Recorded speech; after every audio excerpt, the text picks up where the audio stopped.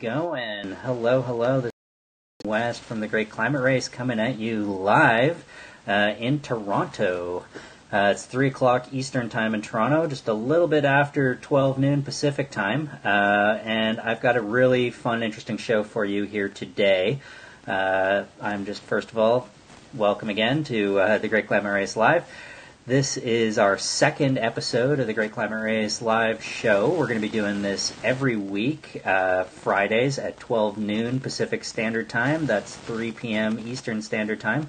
As you may or may not know, we are in the midst of a cross-Canada road trip, which currently has taken us to the lovely area of North York, hanging out with family here for a little bit.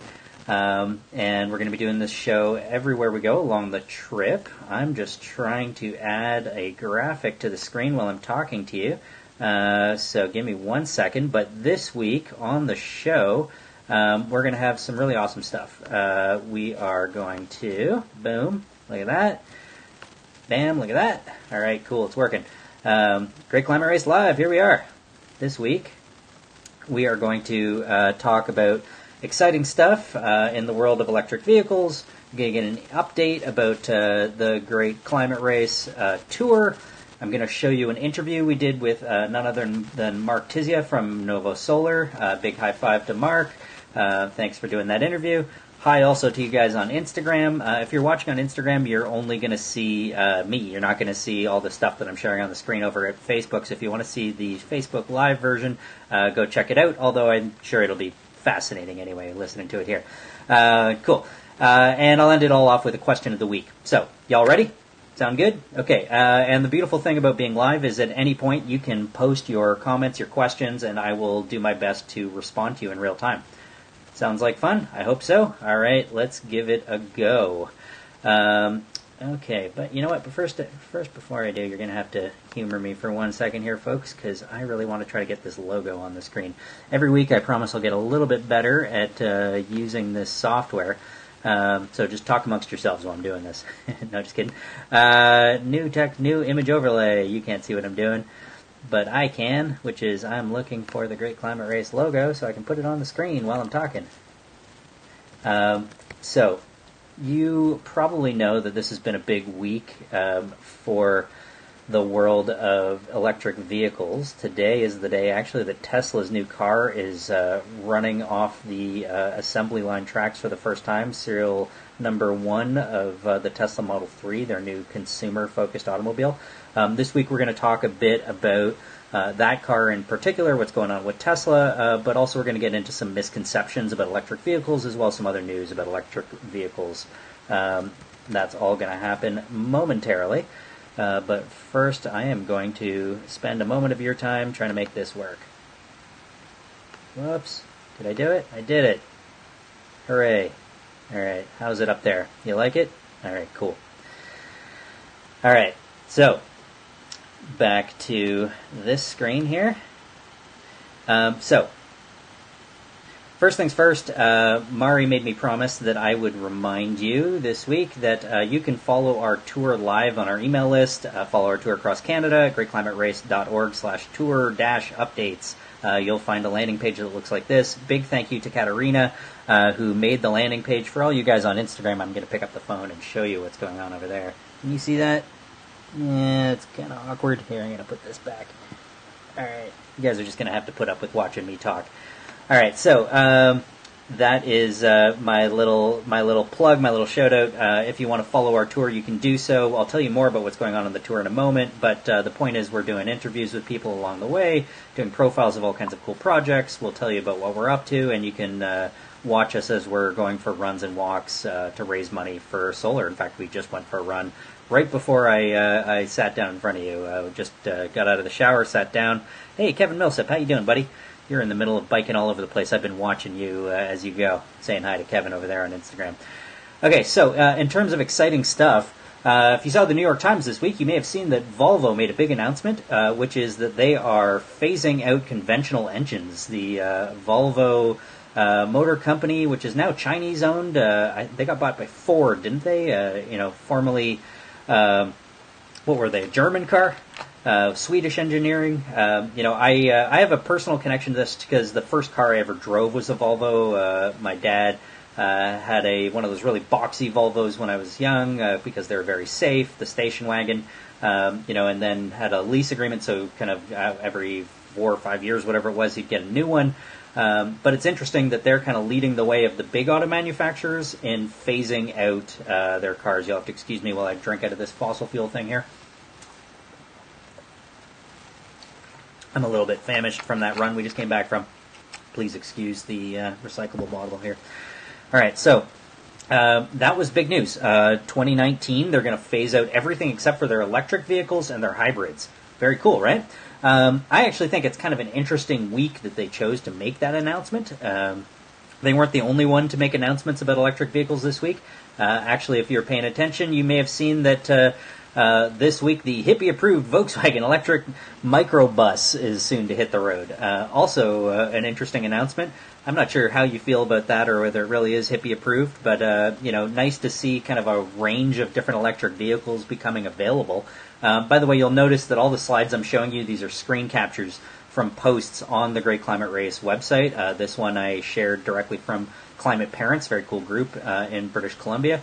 And actually, if you look at the timestamp on it, I shared it on my birthday, July 2nd, which was last week. We did our first broadcast, just recently. I'm going to move this Instagram over here. Let's see, is that a little bit less awkward? Yeah, I think that's a little better, right? What do you think? If you guys are watching it, you got to tell me what you think. So the new microbus is kind of goofy looking, if you ask me, but kind of cool. But it again happened on a week. Hey, thanks. You like it better, Kevin? Cool. The same week that this was happening, the first Tesla Model 3 rolling off the assembly line today. And we actually heard earlier this week that was happening. So I don't know if it was a coincidence that Volvo made that announcement and Volkswagen made that announcement. But the interesting thing is that this huge moment in the world of electric vehicles is happening at the same time that we're hearing these other announcements from these other auto manufacturers. So interesting anyway. Coincidence, perhaps, I don't know. But a lot is going on in the world of EVs.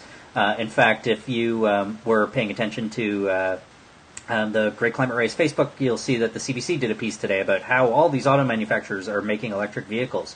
And it's an electric arms race, says Kevin Millsap. Kevin, you get all the quotes directly from the screen because I'm seeing them pop up on Instagram. Also because you're biking all over the place, so that's cool. So yeah, Model 3 rolling off the assembly line today. I love it because this is a huge moment for anybody who hasn't been following Tesla since day one, like I have.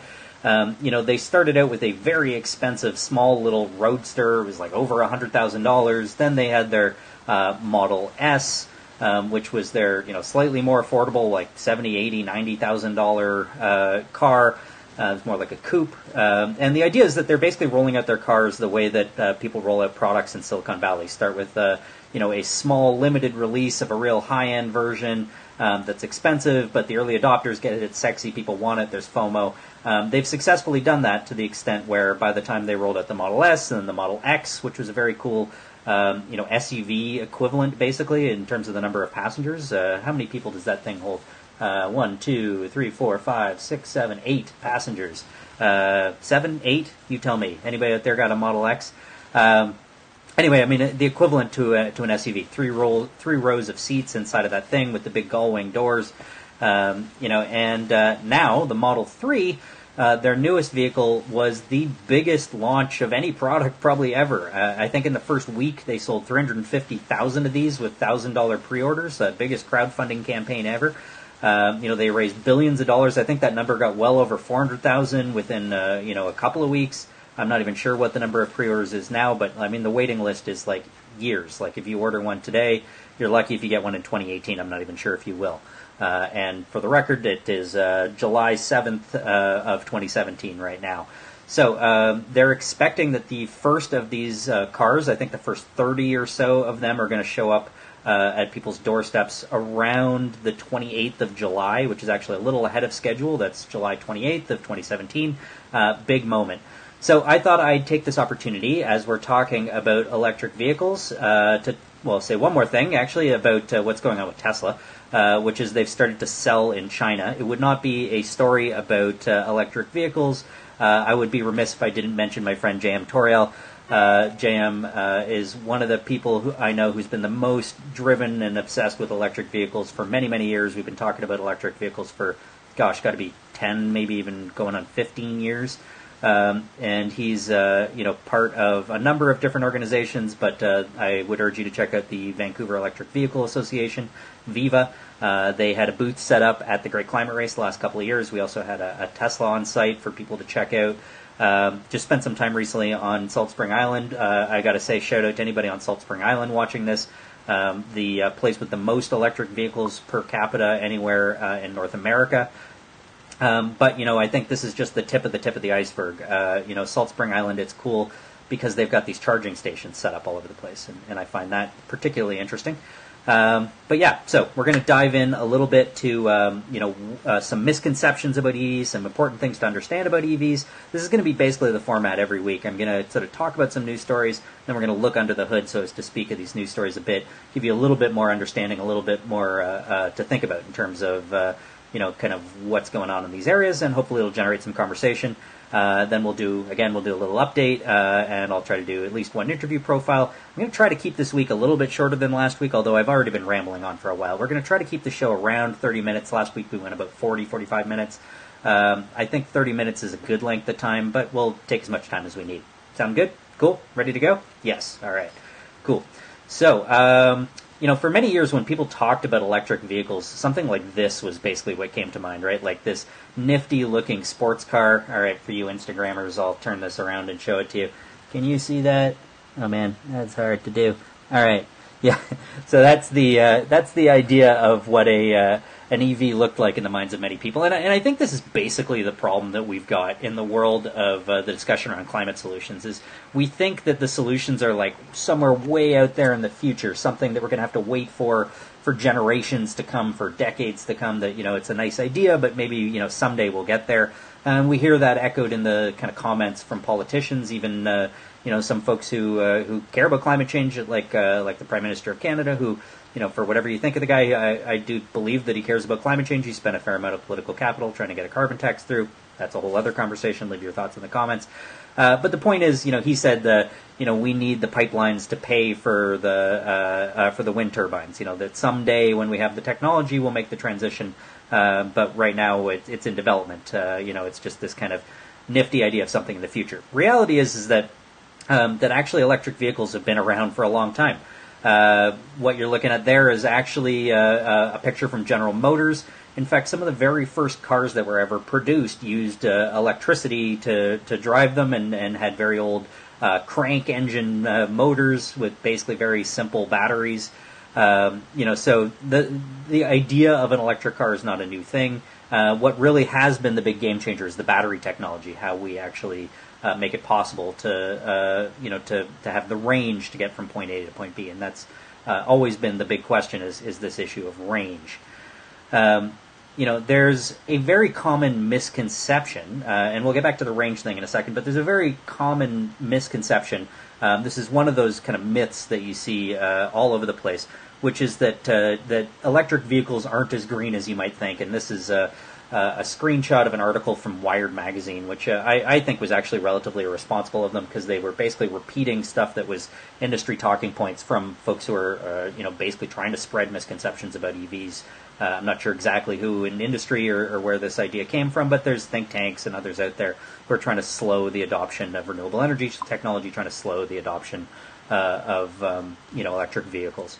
So there's been some very good work done to respond to this idea. I think most notably by the Union of Concerned Scientists, who did this report, which is basically a life cycle assessment, or LCA, that compares electric vehicles to traditional gasoline cars and looks at all the greenhouse gas emissions related to the manufacturing, to the use of the vehicle, basically the entire life cycle. So, that is basically the gist of the argument that was made in Wired magazine, is that there's so much energy needed to produce the lithium-ion batteries, to produce these cars, that they actually created the same or even more greenhouse gases than gasoline cars, which is just incorrect. It is probably true to say that the actual manufacturing of the car is more greenhouse gas intensive. That may change as we produce more of them, get better at it, do it in a larger scale. And of course, the Tesla Gigafactory, that massive battery facility, is going to be a big game changer. But the Union of Concerned Scientists, which is a coalition or a group of scientists from all over the United States, all kinds of very reputable people. I urge you to Google this, find it for yourself. We'll also post it in the show notes on our blog, as well as right in the comments on Facebook below this post, or on YouTube below this post. By the way, you can find this in all those places because we're repurposing all this video for all those reasons. They dove into this issue, so I'll give you a little taste. So for one thing, they actually looked at, really the question here is, where is the energy coming from that you're putting into the car? And of course, if your energy's coming from coal, if your electricity's coming from coal, you're still actually producing less greenhouse gases than a gasoline-powered car, but, it's different than, say, if your majority of your energy is coming from hydro, like is the case in British Columbia. The majority of our electricity coming from hydro in British Columbia. So the map you're looking at here is the Union of Concerned Scientists just looked at a comparison of, how much, the electric vehicle would produce in terms of greenhouse gases in different regions, depending on where their energy comes from. Here's the graph that really tells the full story, which is comparing a full-size or mid-size EV to a gasoline car, and looking at the greenhouse gas comparison for the full life cycle. And what you see is a 51 to a 53% reduction. And of course, that gray area there, the reason why it's a question about the total percentage is it depends on where your energy is coming from. Are you getting electricity from coal that's then driving your electric vehicle, or are you getting it from gasoline? And the interesting thing is, even if you're getting your electricity from coal-fired power, because electric vehicles are so much more efficient, because they don't lose energy from heat loss, they're just much more efficient automobiles. And the result is that you actually have a cleaner driving car in terms of greenhouse gases, even if you're getting your electricity from coal. And of course, those are two separate things we need to deal with. We need to be reducing the amount of energy we're getting from sources like coal. We also need to be reducing the amount of electricity, or we need to be shifting from gasoline automobiles. In fact, in British Columbia, where I live, the number one source of emissions is from automobiles, and the second is from buildings. Electricity production is actually further down the list, because we get the majority of our electricity from hydro, because we're blessed with hydropower in BC. And as we travel across Canada, we're actually going to look at the electricity mix and the renewable energy potential of different provinces. We'll do one in Ontario probably next week. And from there, we'll talk about Eastern Canada, we'll talk about Quebec, we'll talk about all the different places we're going to stop across Canada. So stay tuned for more information about that. And again, if you're interested in following our tour, you can get updates along the way if you sign up at greatclimaterace.org/tour-updates. I'll post the links to that in all the various places. Wherever you're watching it, look down there and you'll find the link for where you can get updates. Except for you on Instagram. Maybe I'll post it in the comments. This really comes down to the issue of, like, where does our energy come from? And it's important to remember that more than half of global energy is coming from burning coal. That is really the big thing that we need to change. Coal is the most greenhouse gas intensive way to produce energy, and unfortunately it's what half of the planet is still doing. There's some that argue that we actually shouldn't be switching to electric vehicles because it'll produce even more demand for electricity, therefore even more coal production.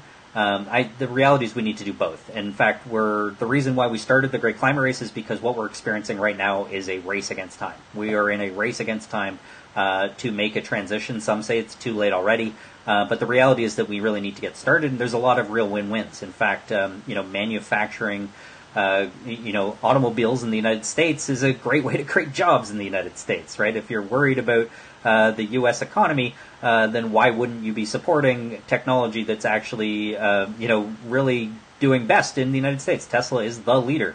And Ford said they never would have built their electric car if it wasn't for them. Even Toyota says that Tesla pushed them to go faster and further on their hybrid technology. So I think we need to be thinking about the win-wins as kind of the first things that we do, and EVs are an obvious way to go, especially as the price of the batteries is dropping substantially. I could have done this entire talk on are Tesla cars better, or electric vehicles just generally speaking better than gasoline cars, just by showing you this slide, which if you're watching on Instagram is actually just a picture of a kid sitting inside of the trunk on the front of a Tesla Model S, where the motor would be on a traditional engine. There's a cartoonist that I love who did a cartoon about what it was like owning a Tesla, and what he said was that the best thing is that there isn't a giant exploding engine about what is it, about a foot away from your crotch. Excuse me for being a little bit rude, but that's the reality, right? Gasoline cars are really, really dangerous. They actually had to change the safety ratings for Tesla so that they could even really fully account for how safe this automobile is. Not just because of its frame and its ability to withstand an impact, but there isn't a giant exploding pile of gasoline sitting right in your midst, right? So I think that is one of the critical things to understand that's different about these cars, is that they're just very efficient, they're much safer, and they're better in terms of greenhouse gases by a long shot. Don't believe the people telling you otherwise. I think it's also really important, though, that we remember that we're not just going to shop our way to sustainability. If you and I all go and buy Tesla Model 3s, and let's say that the economy in India and China gets to the point where every consumer can afford their own private automobile, we ultimately aren't going to solve the problem. This really ultimately is a design question. So I'm giving you another little piece of homework, or an interesting little extra piece to dig into if you're curious about this sort of thing, which is 7 Rules for Sustainable Communities, Design Strategies for a Post-Carbon World, which is a book by Professor Patrick Condon from UBC. I love this book. I know he's done a series of other books since then, but this really does a great job of looking at just some basic design principles for building our cities in a way that's sustainable. And if we all are dependent on cars, we're going to just gobble up more and more of our farmland. We're going to build car-dependent sprawl that really just is fundamentally unsustainable. And the reality is that much of what actually needs to be done is about urban design, urban planning. To use the BC example, about 1 million people are expected to move to the Lower Mainland in the next 10 years. If all of those people drive cars and all those people depend on cars for transportation, what we're going to see is a kind of development that's just fundamentally unsustainable. Whereas if we invested instead in, or not invested even, but actually just planned around public transit, and instead of building more and more highways and more sprawling communities, about a third of the housing stock that people are expected to live in has not yet been built. So the question is, where will it be built? If it's built in densified hubs around transit, like expansions of the SkyTrain, which has been happening, and if the plan that the mayors of Metro Vancouver have been talking about for many years, and we've heard the new NDP Green government will implement, is actually put in place, we'll see a whole bunch of light rail through Surrey, better transportation in that whole region.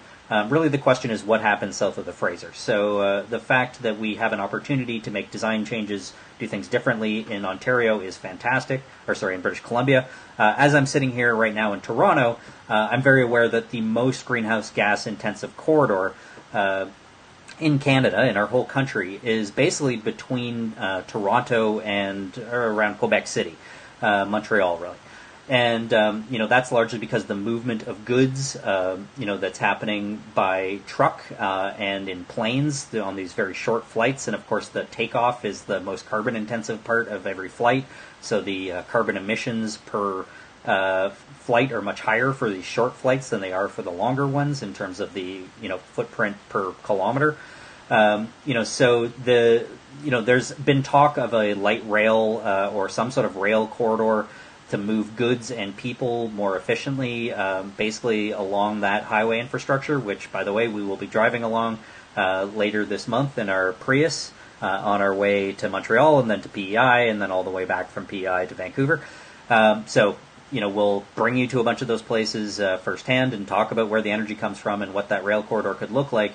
But these are the kinds of things we need to be thinking about is how do we design for sustainability? And it's not just a matter of spending money. It's actually a matter of the right kind of policies, the right kind of framework that actually supports this kind of innovation. Patrick's book does a great job of taking you there. So, maybe what we'll do for a future interview is I'll actually do an interview with Professor Patrick Condon to talk a bit more about that.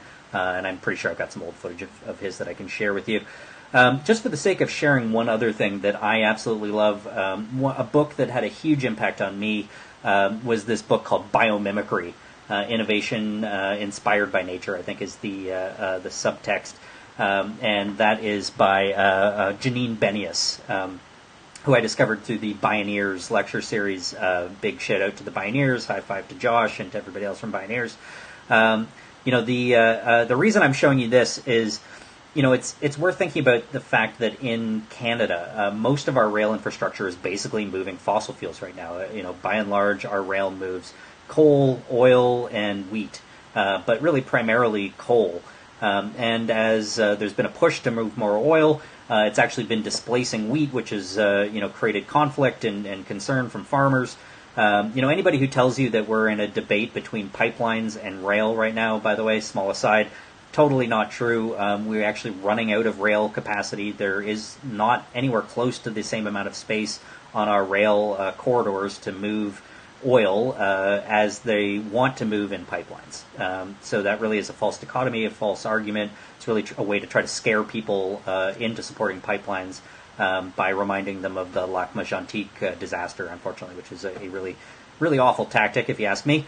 But to come back to this lovely slide, if we look at the rail that we have in Canada and we compare it to rail elsewhere in the world, what you see in the bottom right-hand corner here, can you see my mouse? It's kind of a little bit slow, I think, but my mouse on my screen anyway is pointing at that bullet train right there in the bottom left-hand corner from Japan. And it teaches us an interesting story. I mean, as these kind of new pieces of rail infrastructure have been built elsewhere in the world to move people at much higher speeds, in the hundreds of kilometers an hour, these bullet trains have had some problems that people weren't expecting, and one of them was that when these trains went through a tunnel, they would actually create basically a sonic boom, like the pressure change moving from the inside the tunnel to outside of the tunnel would make a really loud noise. As somebody who's really sensitive to noise, I can tell you that would really suck for people living around that area. But it also was a drag, and I mean that in the dad joke bad way of saying that, which is that the drag, the friction would actually slow the train down a bit, would actually reduce its efficiency. It just happened that this guy, who is one of the chief engineers for the bullet train, also happened to be a master birder. And he realized, he was looking for basically examples in nature, design examples, of where something moved from one medium to another with minimum friction. And he looked at the beak of the kingfisher bird and realized that the beak of that bird, perhaps had, some design benefits. So they made models where they tested bullet trains at high speed that had a similar shape to that beak of a kingfisher bird. And that's actually why the bullet train looks the way that it does, because what they realized was that they could actually reduce the drag by about 30%, which is huge, right? Like anytime when you can increase the efficiency of something by a third, it's dramatic in terms of the electricity requirements, but also just in a whole variety of different ways. It's a very positive step in the right direction for the design of this train. And the beautiful thing that you'll discover in Janine Benyus's book is that there's many, many examples of this where we've learned these amazing things from the natural world. Again, another small aside, whenever you're thinking about the protection of a beautiful natural place, I ask you to remember that there's a variety of reasons to do that. It's not just because of how beautiful it is or how lovely it is to be able to vacation there or the way that it looks. But, also there's, of course, the ecosystem services that we depend on. Like, for example, you chop down a lot of forests. We rely on them to sequester carbon, which helps keep the temperature of the planet low, but also it produces oxygen, also helps stop runoff, which can prevent flooding. But, there's also this other whole set of benefits, which are the species that live inside of these forests that we're trying to protect. May actually have important technology for us. I mean, whether you look at it as intelligent design or evolution, the reality is that you're talking about thousands and thousands of years of technology that is beneficial. And there may be a cancer cure inside of that forest, or there may be a more efficient bullet train, or there may be a more efficient way of creating a lubricant, or a way to make more strong materials, or anyway. Go check out Janine Benias's book. Also, she has this amazing website, which I haven't looked at in a little while, but you should check out. It's called asknature.net, I think, or .com. Anyway, Ask Nature. And the neat thing that goes on there is it's basically a multidisciplinary discussion where people will pose questions to a whole variety of experts from different fields, whether they be ecologists, biologists, bird lovers, people with expertise in specific species, and they basically will say, how does nature do this? And, some design problem that a person is trying to solve. Other people will talk about examples they know in the natural world where those questions have been solved, or where some creature is solving that question, and it opens up an opportunity to start studying, like, for example, the kingfisher bird, why that shape is so much more efficient, and how it could be used for something like a train. So, anyway, small aside, but I just want to share with you guys some neat resources that you could use. So that brings us up to the next step in our show. I'm already at 3:33 Eastern Standard Time, so I have been going on for a while. How you liking the format of the show so far? Is this working for you? I'm really digging doing this. I'm hoping you're liking it. Do you need more detail? Do you want less detail? You let me know. Your feedback is very much appreciated. But, for today's update, I'm actually going to take you off of this page that I'm looking at, and I'll take you over here for a second, and I'm going to show you this nifty page, which is my page on our new fundraising website. So we've been in Toronto now for a little bit over a week. We drove from Vancouver to Toronto. Last week I showed you some clips of us running around in Lake Louise, which was very cool. So in the time since we left Vancouver, we stopped a couple of times for little runs in our drive to Toronto, but honestly I was kind of rushing to get here, to try to get here to spend time with family before my 40th birthday, and a couple of my siblings were only going to be in town for a short period of time. Missing you already, Marissa and Max, love you guys. But in the time since we left on our trip, we've now run 39.9034 kilometers. And if you go to this page, we'll post the link to it, but it's ayura.ca. Ayura, by the way, stands for As Yet Unnamed Running App, which was the very clever name that our friend Gideon, who built this for us, came up with.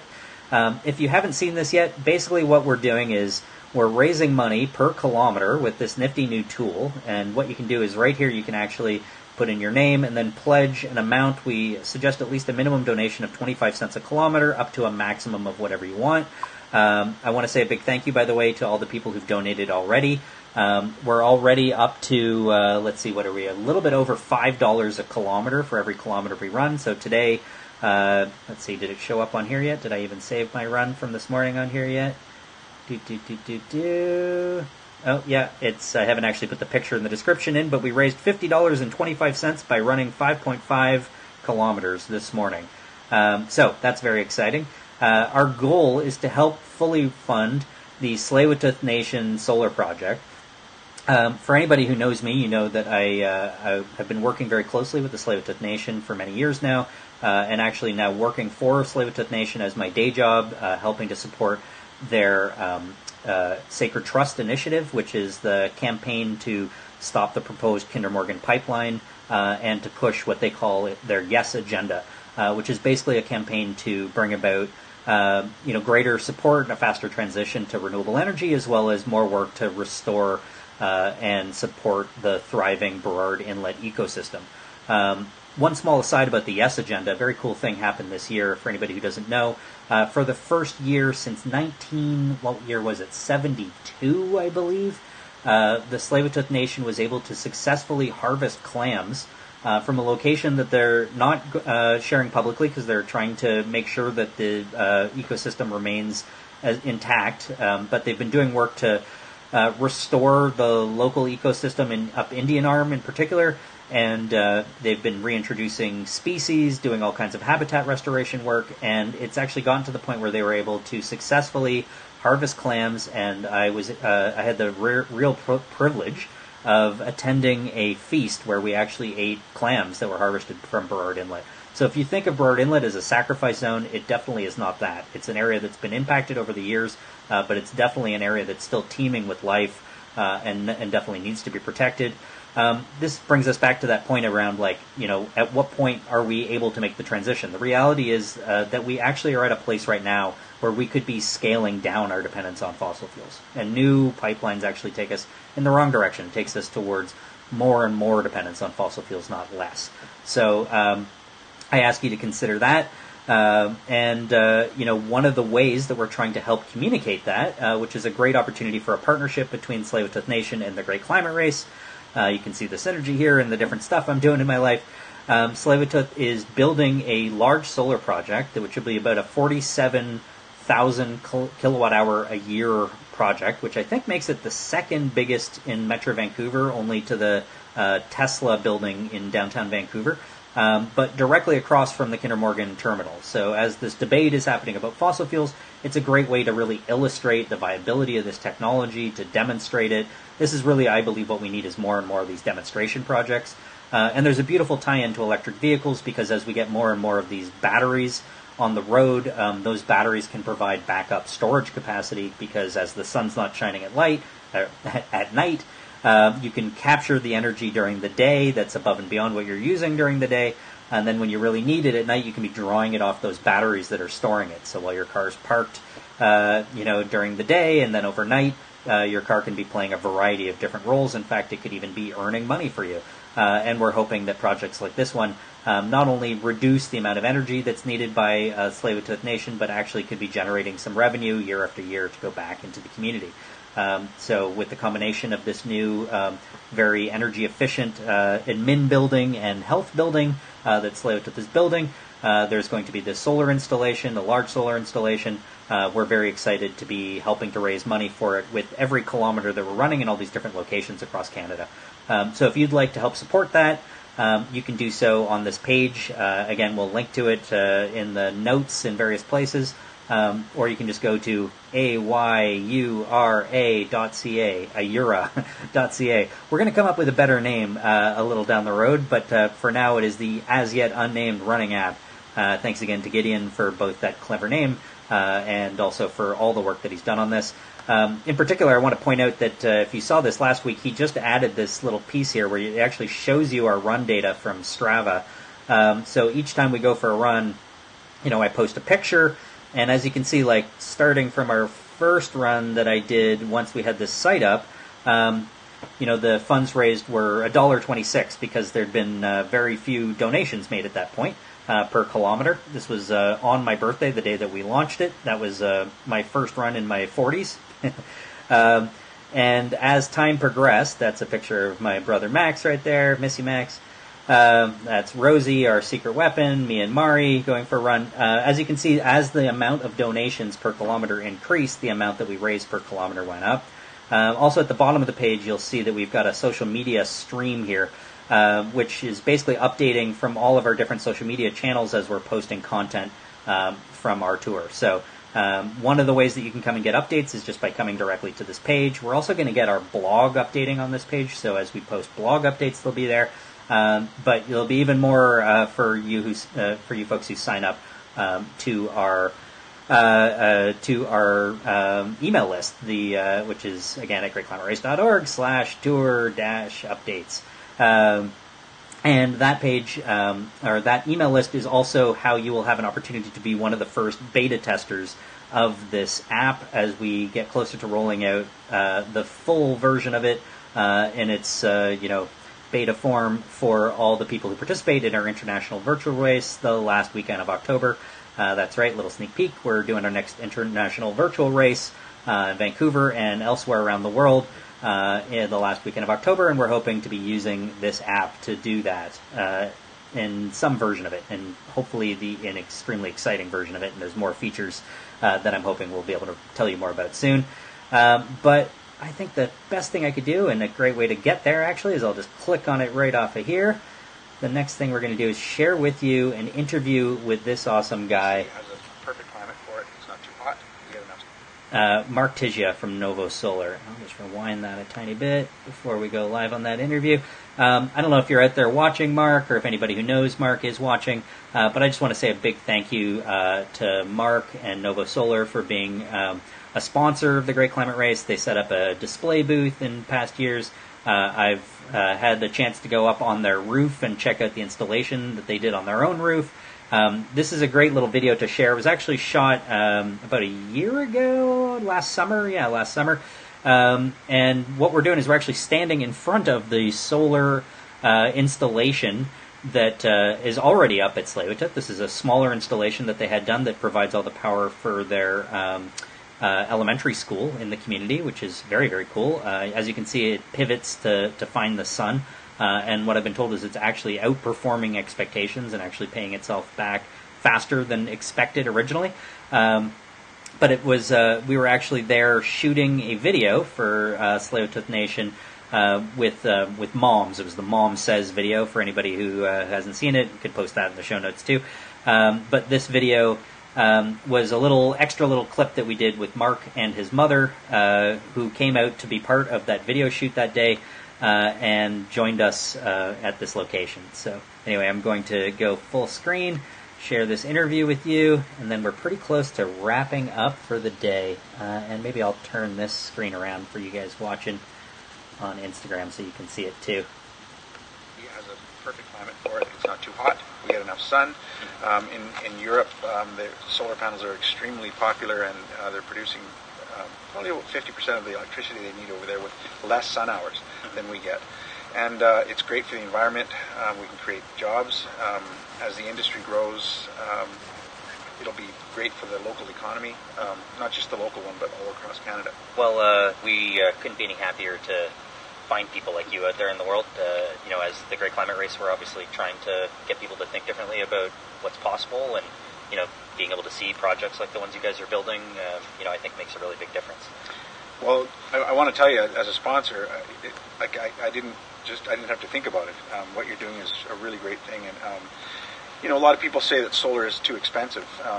It's become a lot less expensive, but for charities and things like that, non-profit organizations that don't have the funds, it's great that people like you are around to raise money for them, and hopefully we can work together to solve their energy problems. Well, thanks so much, Mark.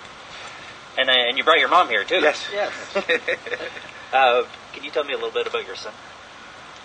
Well, he's going great guns, and I'm really proud of that, because not too many people are aware of the valuable things that you can do with solar, and it's growing, and it needs to be more open to local people too, because industry is powerful, and I think if we replace with solar, then it's healthy for everything, for us and for the environment. So there you go.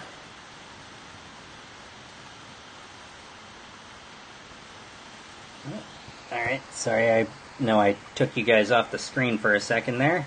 Like I said, every week I'll get better at this. Hey, look at all that. I can see all this conversation you guys are having there now. It was harder to see when I was on that other screen. Okay, so that brings us to the end of the Great Climate Race Live, episode number 2. Again, today was Friday, July 7th, 2017. Thank you so much for joining us again today. The question I want to leave you with today is, let's see, I had a couple different ones. I'll leave you with this one. Have you heard about this book, Drawdown? The Most Comprehensive Plan Ever Proposed to Reverse Global Warming, edited by Paul Hawken. We've been talking about doing some sort of a book club or a weekly discussion. I'm curious if A, you've ever heard of this book, B, have you read it, and C, would you like to be part of some sort of a book club or discussion group? It could be online or in person. I'm thinking probably online because we do a lot of virtual stuff. I think Mari and I are both going to try to read more of it before next week, so that we can talk about it some more with you on the show next week. But I just wanted to give you a heads up about this. So this week we showed you a bunch of different cool books. The first one was, there was a report from the Union of Concerned Scientists. There was also, various news stories we shared with you about what's going on with Tesla, with various, with Volvo and Volkswagen. And finally, we showed you the book 7 Rules for a Sustainable World, Design Strategies for, I messed it up.